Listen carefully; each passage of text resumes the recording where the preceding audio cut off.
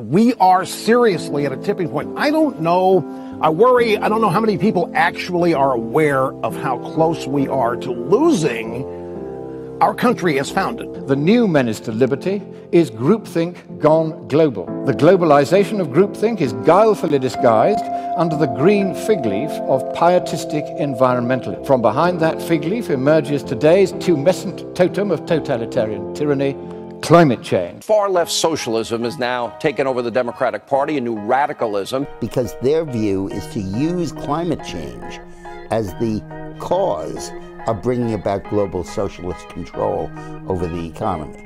Their goal is central planning and socialism. Their means is dealing with climate change. Many are saying, Facebook is full of this, that the storms are proof of global warming, never mind their lectures.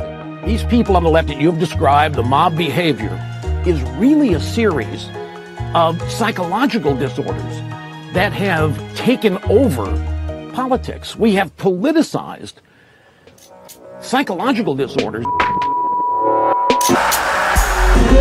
I am a patriot, and you are a traitor! Say no to socialism! Say no to socialism! Hail Trump! Hail our people! Hail victory!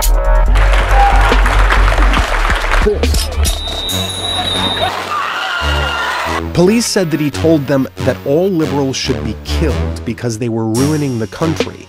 It appears that what brought him to this horrible event was his lack of being able to obtain a job, his frustration over that, and his stated hatred for the liberal movement. One of the books police found in Adkisson's apartment was Michael Savage's Liberalism is a Mental Disorder.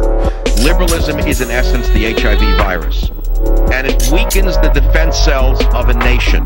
In it, Savage calls liberals the enemy within our country, an enemy more dangerous than Hitler, traitors who are dangerous to your survival and who should be placed in a straitjacket. Police said that Adkisson had targeted the Unitarian Universalist Church because of its liberal teachings.